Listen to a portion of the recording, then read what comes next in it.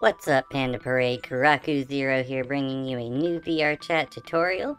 If you missed the last video on adding pickups to your world, you can check out that tutorial as well, as this is a start-to-finish series that we're going to keep building upon as we go. This video is the 5th video in my start-to-finish series on VR Chat Udon World building.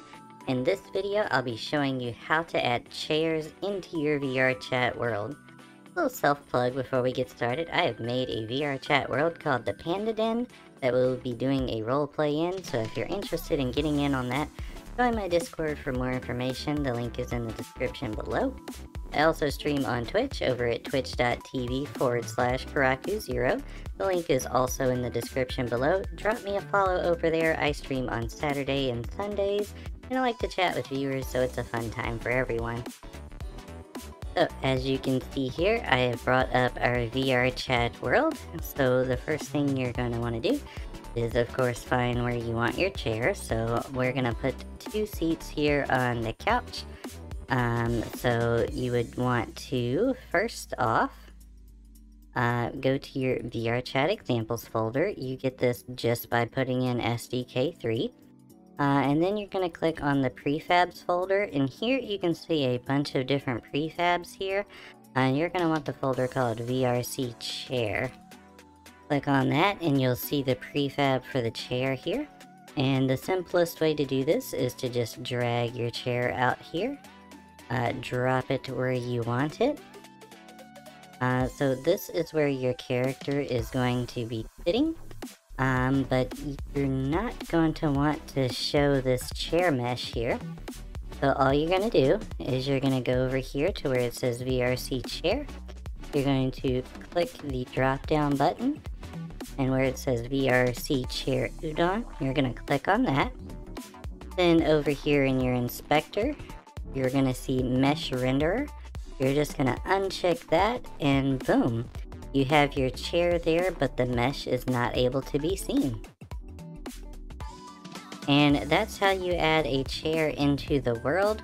Let's go ahead and go in-game and test it out. Alright, so here we are spawned into our VR chat world. We go over here and we see the couch. You see it says sit, and you click on that, and boom, you're sitting on the couch. W to get up, and voila. You have made your VRC chair.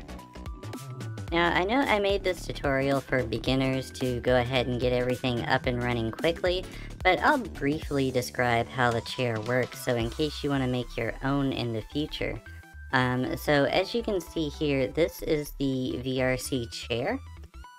So what you have here, which actually makes it a chair, is called the VRC station script.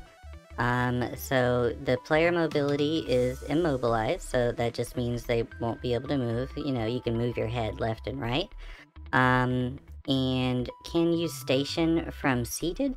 That means if you're already sitting in another chair and you look over to another chair, you can click on the other chair and immediately move to be sitting in that chair from the chair you're already in. So if you don't want that to happen, you can uncheck this box here. The next thing that I want to point out is seated. So if it's checked on seated, that means your character is automatically going to run the animation for the seated position, and that will be on your avatar. So as long as this is checked seated, your avatar will be in the seated animation position. Then player enter location and player exit location is something you're going to need to make custom seats. And I'll be going over this in a later video, because we're going to be doing the bed as well. So I'm going to be showing you guys how to lay down on the bed. But basically, you see you have this exit here. And this exit is just an empty game object that shows where your character is going to be standing when you exit the chair. So basically, on your VRC station, your exit transform is going to be dragged over here. And the seat is the enter location, so that's going to be here. And that's just dragged into the player enter location. So that's basically it. If you like this video and it helps you out, go ahead and give it a like. If you want to keep up with these tutorials as we come out, like I said, this is a start to finish series. You can go ahead and hit that subscribe button and turn on the bell notifications to be updated when I release the next tutorial in the series. I'm Kurraku0, and I will see you next time.